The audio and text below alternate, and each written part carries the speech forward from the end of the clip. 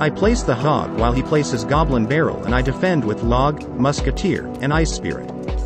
Since he places Mega Knight while my Musketeer is out of cycle, I place Ice Golem and Cannon instead.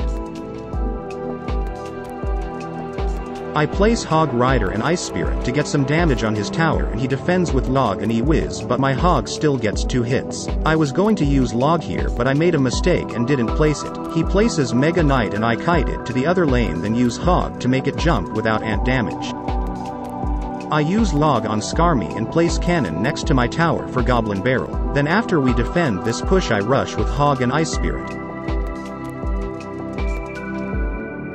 Then we defend this, but since he has Mirror, I am forced to use Fireball. Then we rush with Hog to get 1 hit. Then we cycle Hog and Fireball and we win. GG.